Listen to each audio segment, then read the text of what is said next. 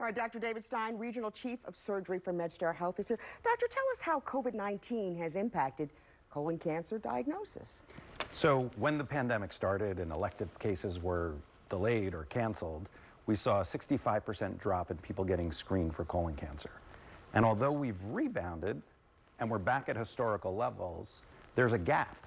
So the patients we have been seeing coming in are more advanced in their stage, and there's a higher acuity, they're sicker, which is putting a strain both on them and impacts how well they're going to do post-therapy. So if you're 45 or 50, you need to get screened right away now. Yeah, don't delay. Right, if you haven't had a screen and you're over the age of 45, get screened. All right, Dr. Stein, thank you very much. The number to call if you have questions to get answers is 410-671-0702. Our experts from MedStar Health will be with us in the studio until 6:30 tonight.